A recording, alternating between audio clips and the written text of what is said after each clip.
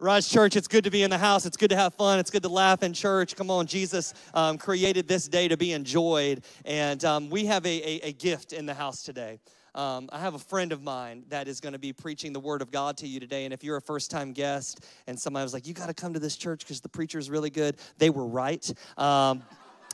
And so that just means you get to come back next week. And but today I have a friend in town, and what you need to know about this friend of mine is that 7 years ago, our church is 9 years old, but 7 years ago, my wife and I stumbled upon probably the greatest thing that has ever come into our lives outside of our kids and other, you, of course.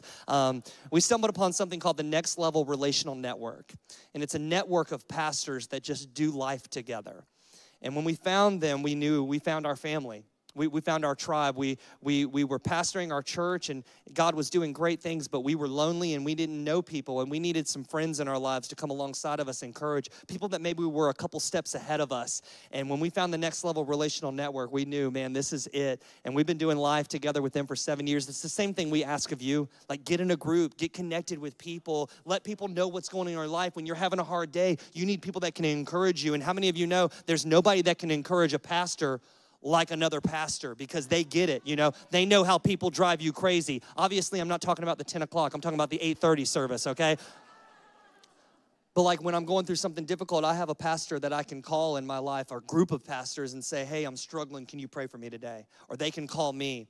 And Pastor Dan Stauffer, who is here with us today, is one of those pastors. He's not just in the network, he leads the network. And he's going to share a little bit more with you about that. But what I know about him is, to my wife and I, he is a constant source of encouragement.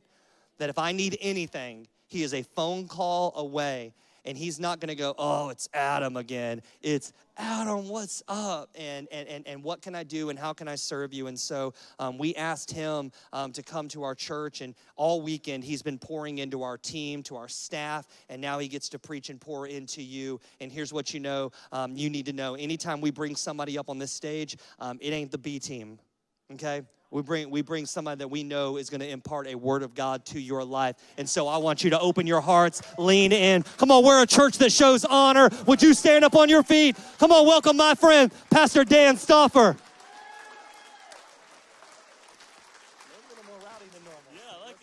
Come on, let's keep standing for a second. Keep standing. Thank you. It's such a pleasure to be here with all of you today, and just super excited about what God has been doing in your church even over this weekend. But I get to travel a lot. As Pastor Adam said, we've got a network of about 138 churches right now, and I get to travel and be at all of them. I get to be around pastors all the time. And you breathe rare air here at Rise Church. You have a couple of family that loves you, that sacrifices for you, that prays for you, that fasts for you, that seeks God's face for you. And first and foremost, they pursue God with all of their heart, soul, mind, and strength, because you can't lead somebody to a place you haven't gone yourself. And they just love you. Would you do me a favor, as well as honor them? Thank God for your pastors right now, Rise Church. We love you. We honor you guys. Come on. So good. You can go ahead and be seated today. Come on, Jacksonville hasn't heard that amount of cheering, they at the game. I already went there. Sorry. It's so good to be with you. We're just having so much fun. This is like family. I feel like I'm just with family, and it's just easy to be able to minister, easy to be able to share and communicate. And I'm here not really on my own. My family is a part of this as well. Lets me go and serve and be at churches. I got a picture of them. We'll throw up on the screen here. I've got my beautiful wife, Stephanie. And then I've got 3 kids. I've got my oldest daughter, Eden, right here in the middle, 20-year-old daughter, Emma, and then my 17-year-old son, Grant. And we were able to plant a church in 2008 in New Jersey. And we're able to lead that church. And we love the church. We love the local church. Our kids love God with all of their heart, soul, mind, and strength. And just so thankful for them. And then I'm also here on behalf of my pastors, Pastors Matt and Sarah Keller, Next Level Church in Fort Myers, Florida. Got a picture of them as well, so you can see who they are. They love you. And they love your pastors, and on behalf of them, they just wanted me to say hello, say hi to Rise Church, let them know we love you. They pray for you. They love your pastors. And it was in 2002, just a little over 20 years ago, that they moved to Fort Myers from small town Indiana, the only home they ever knew, and to plant a life-giving church. And in those early days, it was really hard. They tell the story that they were sitting on the edge of their bed in their small 800 square foot apartment on the wrong side of town and just feeling alone, feeling hopeless, feeling clueless, and crying out to God, tears running down their face with a prayer of this was, God, if you let us live through this, and it was a big if, but God, if you let us live through this, we'll do whatever we can to make sure no ministry couple ever has to feel the way that we feel right now. And that was the birth of the Relational Network. That's how my wife and I met Pastors Matt and Sarah. That's how your pastors met them. And their heart is for us. And we just get to love on churches and love on pastors and make it possible for us to be able to do life together. So I just wanted you to know where we're coming from today and on behalf of why we're here. But I want to take a moment today and talk about what it means to be the church. You know, we're at a great church. We can go to church. We can say we have a church. But what does it mean to be the church, to be the church? Now, I don't know about you. Actually, I do know about you. When Super Bowl Sunday, our team's not usually in the game, right? Got really quiet really fast. I'm sorry. I'm just going downhill. I started low, and I'm just going to stay low. But anyway, my team's not in it either. I'm a Steelers fan. I got one Steelers fan right here. Woo, woo. Come on, give it up, my friend. I saw you walk in. I felt the Spirit of the living God walk in your building today as he walked in. I was like, yes, Lord, I know Jesus is here. I love it. But so I'm watching the Super Bowl, and just like you, we're sitting there, we're eating our wings, we're eating our nachos, we're eating our pizza, all the bad food, but we're just having a great time. We're watching a game with teams that aren't even our own team, but we're wearing our team's jersey, aren't we? Why? Because we want to be a part of something that's bigger than ourselves. And Rise Church, can I tell you today, you are a part of something bigger than yourself. You're a part of the church. The church is the body of Christ. The church is described as a family. It's described as a body. It's described as a house, a home. And we're a part of that. But what does it mean to actually be the church? I want to take a look at a passage of scripture here in Mark chapter 2 and looking just at a few verses. But Mark chapter 2 verse 1 begins this way. It says, a few days later, when Jesus again entered into Capernaum, the people heard that he had come home. And so, just leave that verse on the screen. So a few days later, because a few days prior, Jesus was in Capernaum and he healed a man with leprosy. He told him, hey, don't go tell anybody, just go and do this ceremony. But the man went and spread the word. He told everybody about what had happened in his life. They all knew that he was a leper before, and they saw him completely different, completely healed, changed, never the same again. And he told everybody how that happened. He said the name Jesus. Jesus did this. Jesus of Nazareth. Jesus healed me. So when Jesus comes back into this town, a whole crowd just floods this place where Jesus was at. Verse 2 says, so many gathered there that there was no room left, not even outside the door. And then Jesus preached the word to them.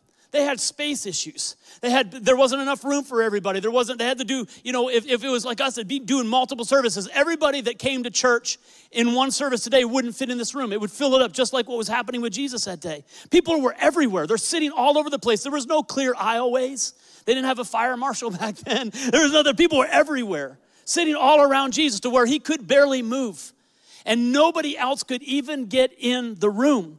And then verse 3 says this, some men came bringing to him a paralytic carried by four of them. Rise Church, can we pray one more time and just ask God's blessing on this message?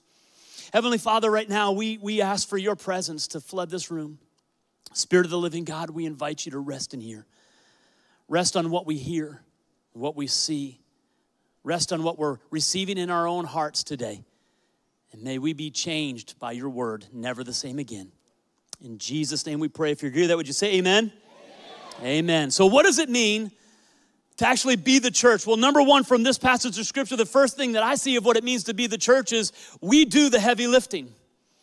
We do the heavy lifting. In that verse, it said that four men carried a man that was paralyzed on a mat. They grabbed the corner. We don't know if they had a relationship, a prior relationship with this person. We don't know if this was the first time that they ever saw him. We don't know how often that they had passed by this paralyzed man. But what we do know is that this day, they made a decision. We're not just going to walk past this paralyzed man. We know that Jesus is the healer. He's the Savior. He's the Son of the living God. Whatever Jesus touches, lives are changed. We need to get this man. We saw what he did with the leper last week. We know what he could do for the paralyzed person this week. So they grabbed the corner of a mat and carried him to Jesus. Now turn to the person next to you and say, it's time to grab a corner. Come on, time to grab a corner. Turn to the other person that you were avoiding to make any sort of eye contact with. Let them know that means you too. Grab a corner. They decided they were going to grab a corner. Now, I don't know where your life is at. Most of us, we might not be struggling with a physical paralysis. Some of us might be. But I promise you that just based on the sheer numbers in this room, statistics would tell us that there's many of us in this room right now that our marriages are paralyzed. That there's many of us in this room right now that there's an addiction that's paralyzing us. There's many of us in this room, it might have just been a few hours prior to coming here that you struggled with a panic attack. That many of us are paralyzed emotionally, that we deal with depression and anxiety. Many of us in this room, there's some financial issues that we're struggling with, or we got a really bad doctor's report this week. That there's some areas of our life that we would say, yeah, there's some paralysis, and really without the touch of Jesus, I don't know how I'm going to be able to continue to move forward. I'm telling you what, when we come in contact with somebody like that, God just wants us to be the church.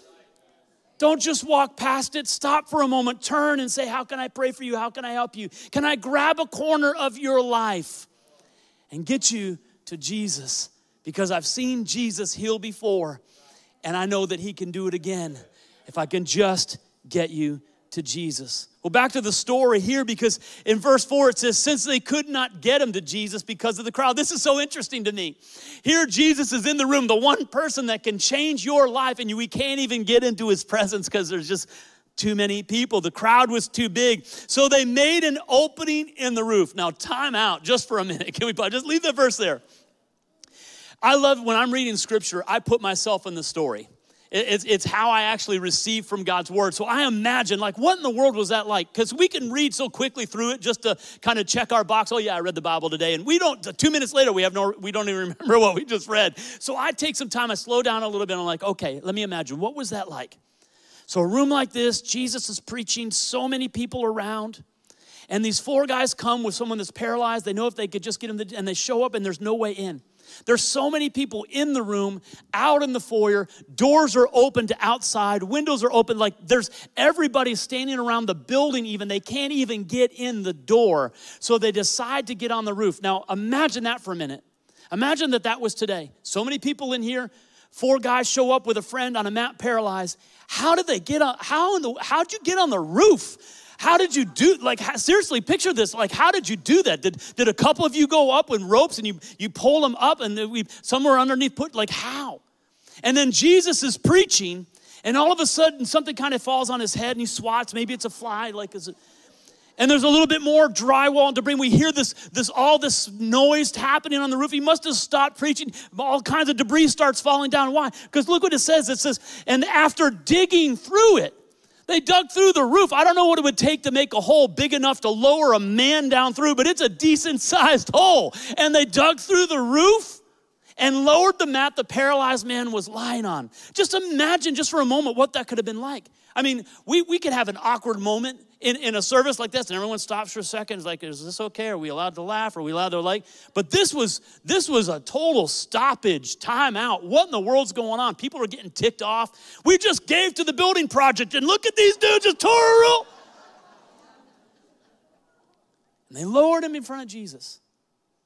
It's crazy. What does it mean to be the church? Look at this. Verse 5, it says, when Jesus saw their faith, he saw something, because again, the hole's big enough. He sees this man lowered down. All this is happening. And Jesus must have looked like, who's doing this? And he must have seen these 4 friends just leaning over the hole, just smiling. Just pointing out, come on, Jesus, do it. Let's see it. Do it, Jesus, heal him. So full of faith. They just knew you know you're full of faith if you're willing to do that amount of work to get somebody into the presence of God. Jesus saw their faith, and then he looks at the paralyzed man that's now on the floor in front of him, and he said, sons, your sins are forgiven. What does it mean to be the church? Number 2, it means that we have faith for others.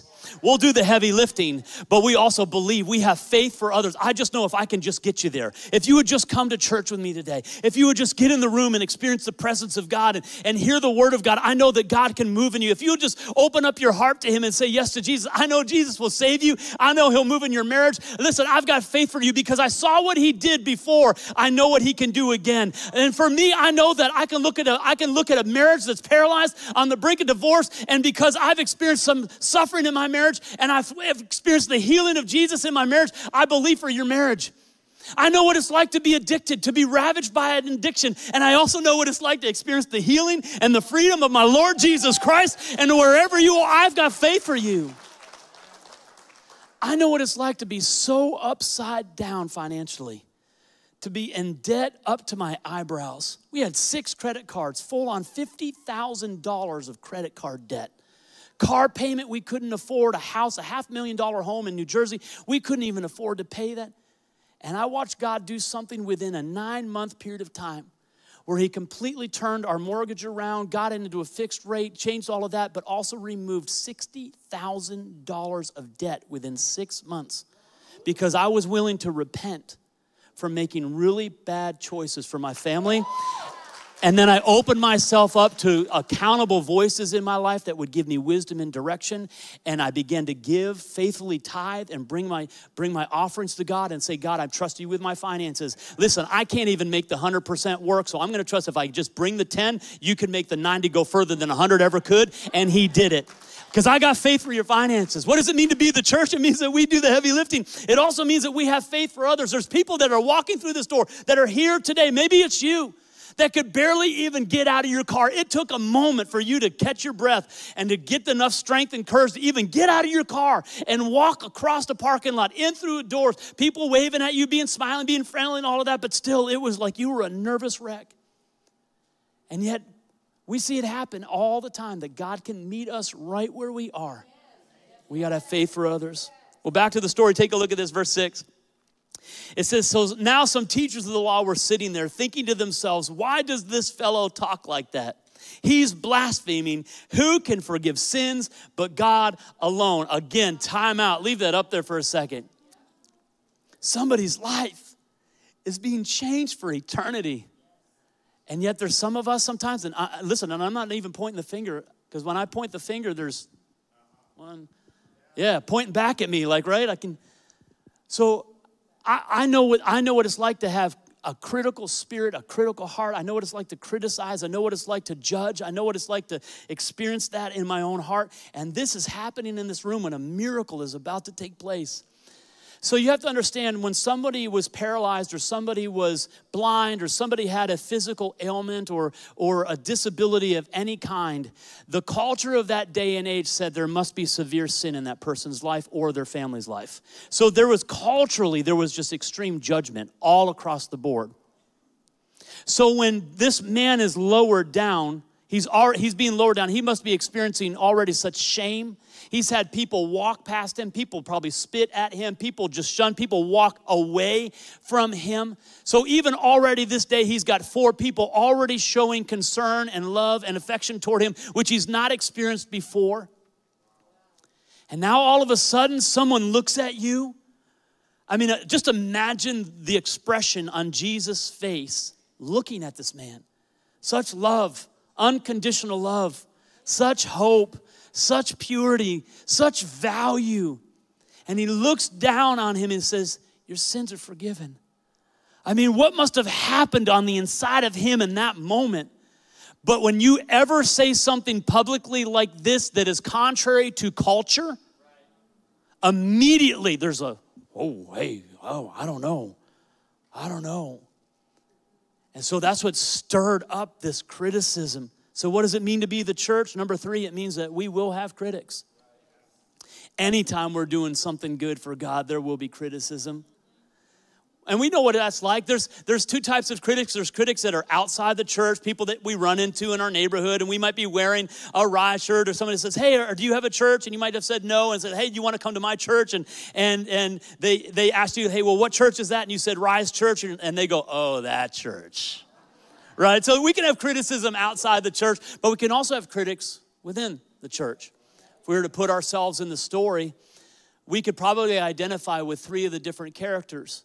In the story, we've got the four friends that had faith who were grabbing a corner and doing the heavy lifting. You might be that. You might be serving on the dream team. You might have just served in kids prior to this service, and now you're attending this one. Or you might be attending this one, and you're getting ready to serve somewhere, sometime throughout Rise Church today after this service. You're on the dream team, and you've been grabbing a corner, and you've been having faith for others, and maybe you've been somebody that's been inviting and bringing people. Keep doing that. God is working through you. He's moving through you. So you might find yourself one of the four friends, but you also might find maybe you're the one on the mat. And there's an area of your life that's just paralyzed right now. And it took everything you could do just to get here. But there's a good chance that we might find ourselves one of these critics in the story. And the thing I know about criticism is that when we're critical, it's probably because we've been doing a lot more sitting than we have been carrying. It says they were just sitting there. I promise you, if they were one of the four friends that grabbed the corner of a mat and lowered him down, they would not have been critical of Jesus, saying your sins are forgiven. Now, I'm imagining that you're a lot like me. You probably like food. Food's my love language. Anybody in here, food's your love language? Like, food is my love. Like, your pastors have been feeding me so well. That's why I love you so much. I had a great burger last night. If we go, I might get it again. Like, that was so good. And I love to eat, but I also like to cook every once in a while. And this was years ago. Our family, we didn't have cable. We had the rabbit ears from Radio Shack. Remember Radio Shack? Anyway, put the foil on the top, and you're trying to get it in. And somehow I was able to steer in PBS, and Lydia's Italian Kitchen was on. And I'm like watching her cook. I'm like, that looks so good. So I decided, you know what, I'm going to get her cookbook. So I order the cookbook, and I open it up. I'm like, I want to make eggplant parmesan. That sounds so good to me, eggplant parmesan. So I turn it, I open it up, page 176 in the cookbook, and I know it. I'm not just saying that just to throw a number out. It literally is page 176 in this cookbook, and I open it up, and I'm like, all right, eggplant parmesan. I'm reading through, and I'm like, all right, making the pasta, page 201. I'm like, I ain't making pasta. No way. But there's a sauce. Like any great chef, there's 3 recipes to make the one recipe that you're wanting to make within the cookbook.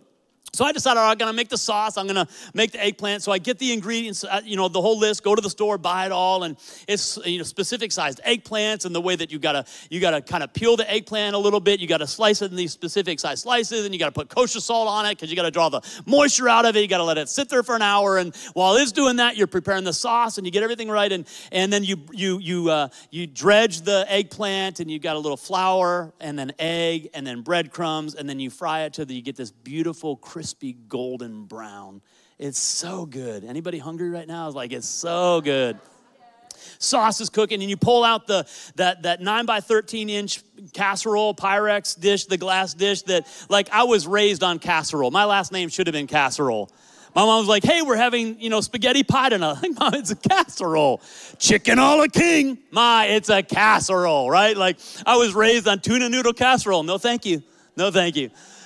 So raised on casserole. Anyway, you pull this pan out and you ladle some of the sauce in there, and you grab your block of Parmigiano Reggiano cheese. No, I did not just speak in tongues. You're safe. Everything's fine. It's a specific cheese, and you grate that cheese over top of the sauce, and you grab your fresh basil and you start tearing it, and you can smell the aroma from the basil coming up, and you pull that apart, and then you take your fresh mozzarella, not the Kraft grated in the bag, no, fresh, pull it apart, put it on top, layer that thing up, and you get it in the oven, you bake it. And I'm telling you, I make this 2 or 3 times a year for my family. Every single time, and this just happened a couple months ago, every single time as we're eating it, someone has a critique, and it's always good. It's always to make it better. It gets better every single time. A little more fresh ground, the cracked red pepper. We need a little bit more of that. Or my wife likes a little less sauce because she likes the crispy eggplant. And so we're always critiquing it to make it better. Very different from when I go to Olive Garden. And I show up, and they're not even happy I'm there. I know they're not, because they sit me by the bathroom. And I always hear the same thing. You probably hear it too. Hey, the breadsticks aren't ready yet. Hey, Olive Garden, you got one job. One job. Meet me at the door with the warm breadsticks. Like, let's just start there. Like, everything would turn around, right? And I'll order the eggplant parm, and I'll order it, and immediately, like, I'm pulling out my phone. I'm opening up Yelp. I'm taking pictures. I'm already getting ready for my review. Woo! Why? Why are we so critical? Because it's a lot easier to criticize something that you have not helped to create. And Rise Church, can I tell you, if we're going to be the church, we've got to know how to overcome criticism. Criticism without, criticism within a room, but also criticism within us. How to allow Jesus to heal a critical heart. Well, let's get back to the story here. What does it mean to be the church? Verse 8, immediately Jesus knew in his spirit that this was what they were thinking in their hearts, and he said to them, why are you thinking these things? Which is easier to say? I love how Jesus didn't say which was harder. He asked them, which is easier to say? Your sins are forgiven, or to say, get up, take up your mat, and walk. Number 4, what does it mean to be the church? It means that we always remember that the whole point is life change. The whole point of it's life change. From everything that we're doing, it's life change. From setting up signs outside to greeting people as they walk in to the man event. It's all about life change. The man event is about life change, that you would be able to invite a coworker, a neighbor to come with you. For axe throwing at church, my God. It's about life change. 3 services on a Sunday. The loaves and fishes offering, it's about life change. That your obedience, your willingness to be generous, to be open-handed, so that God can take what you're giving him to, like Jesus blessed the loaves and fishes. He will speak a blessing on what you're bringing to cause it to multiply so that more lives can be changed for eternity. It's about life change. It's not about an offering. It's not about another service. It's the dream team, getting on the dream team. It's not about just getting on a team and serving and volunteering some time. No. It's about being a part of the body of Christ, allowing God to take the very gifts and the callings that he saw in you and spoke in you before you were even formed in your mother's womb. If you've never even said yes to a relationship with Jesus yet, you need to know that the loving creator God that created you has a plan for you even before you were born, knew you by name, appointed gifts and talents and callings within you so that they could be used, partnered together with the church to be able to do great exploits for the kingdom of God. The whole point is life change. See, the Pharisees thought the whole point was just to sit there and argue about everything that was happening. Argue the scripture. Oh, that's not what that verse means. That's not what you took it out of context. Argue all of it. All of it. And Jesus like, man, you guys are missing it. So let's just deal with forgiving of sins and healing of bodies. Let's just see people's lives changed. I love verse 10. It says, but that you may know that the Son of Man has authority on earth to forgive sins. So Jesus is basically like, listen, you heard me say your sins are forgiven. You're questioning whether I even have the right to say that. Let me show you how I have the right to say that, right? And he says, now he's done talking to them. Now he looks at the paralyzed man again with those loving, unconditional eyes. Now, the expression that Jesus was looking at the religious people, I don't want that one. I want the one that he looked at with the paralyzed man, because I'm sure it changed in the moment. Like, it was Dad's look, right? Dad's look, the scowl, like, come on, guys. Turn the lights off. Close the cabinet, right? That sort of dad voice. Am I the only dad that tells your kids to turn the lights off? And like, I walk through the kitchen and I'll shut 5 cabinets. Like, why am I shutting cabinet doors? Does no one else know how to shut a cabinet door? Like, shut the pantry door. For the love of, I will not feed you again. Right? But he looks at a totally different expression, right? From the religious leaders to the paralytic. I tell you, son, get up, take your mat, and go home. What does it mean to be the church? It means that we go home different than we came. Every single time, we go home different than we came. So back to the 3 people in the story. Maybe you're here today and you find yourself paralyzed in an area of your life. The whole point of what we're doing right now is that when you get up and you walk out these doors, that you would have allowed Jesus to do something in your life and you will go home different than the way that you came. Maybe you've been grabbing a corner and you've been using your gifts and you've gone through the growth track and you're on the dream team and you've been serving Sunday after Sunday. You attend one and you serve one. And you might be feeling tired or needing more faith. Today, Jesus has that for you. And he wants you to receive it. He wants you to be refreshed. He wants you to be encouraged. He wants vision to rise up in you again and faith to rise up in you again. He wants you to go home different than the way that you came. And if you've been struggling with criticism, you've been doing a lot of sitting and not enough carrying, and you found a critical spirit in there and just judging everything and questioning everything and questioning being critical even when people's lives are being healed and changed, and you find yourself there. I've been there. I found myself there. Jesus wants you to go home different than the way that you came. Today can be the day where forgiveness can flow and healing can flow and hope can come into your life wherever you are on your spiritual journey. The point is that we'd go home different.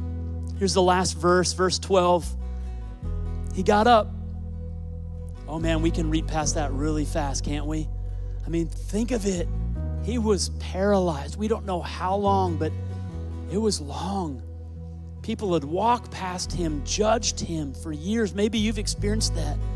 People walk past you, they see your struggle, they see a disability, they see pain, they see your marriage, and they don't even want to talk to you about it anymore. They're just, because they don't even know what to say, or they see you grieving, they see you experiencing loss, and they don't even know how to come around you, and so you feel alone and feel left and feel hopeless, and you've just been living in paralysis. But one encounter with Jesus, and you stand up in a way that you've not been able to stand up before. He stood up. He grabs his mat, and I love this phrase, he walks out in full view of them all. Walks out in full view of them all. And this amazed everyone, and they praised God, saying, I've never seen anything like that before. I've seen people's marriages a wreck, and I've seen divorce over and over and over again, but I've never seen a marriage that was on the brink of divorce healed and see them fully in love like they were just married. I've never seen that before. I've never seen somebody so upside down with debt to see them fully debt-free, able to be so extremely generous because of a touch of Jesus. I've never seen that before. I've never seen somebody just riddled with anxiety, depression, going doctor after doctor appointment, trying to get medicine correct and right, and now they don't even need meds, and they're full of peace and courage. I've never seen anything like that before. Hey, Rise, when was the last time someone looked at your life and said, I've never seen anything like that before? So I know what it's like to hide. I've hid areas of my life for years. Didn't want anybody to see it. I just wanted to avoid. I just wanted to stay hidden. But here's the thing about hiding, is we're actually not that good at it. People really do see. People really do know. They might be avoiding us and walking around, and we think that we're free, but they know, they see it, they can tell. They also can tell when healing's taking place. And I don't know about you, but I want people to look at my life, and I want something to change in them, because what does it say happened here?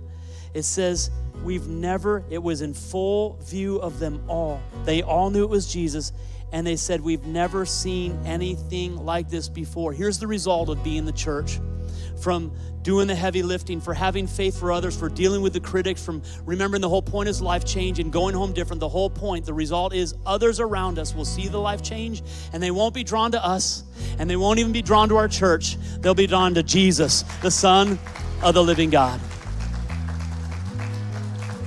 So can we do this as we finish up? Would you stand to your feet, Rise Church, with me just for a moment? And as you stand, would you just kind of find yourself in a prayerful attitude? Close your eyes, just kind of bow your head, just be in a moment of prayer.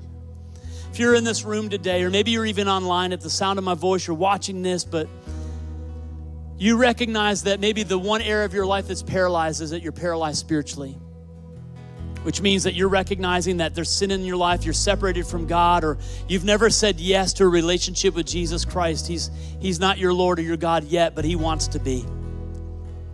And today is your day. The Bible says today is the day of salvation. So if that's you, no one's looking around, every head bowed, every eye closed, but if that's you, I'm not gonna embarrass you.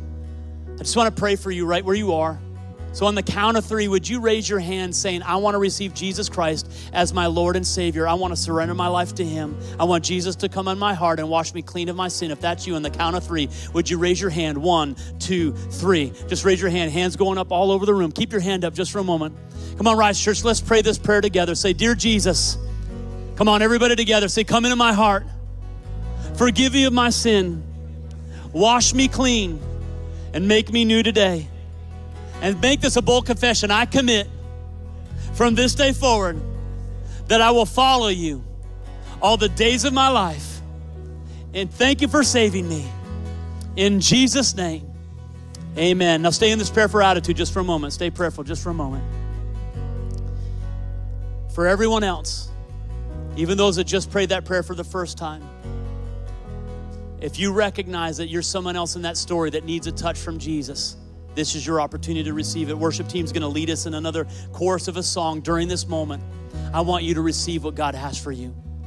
I want you to sing along with them or just even open your hands to receive from God. Say, God, whatever you need to do in me, do.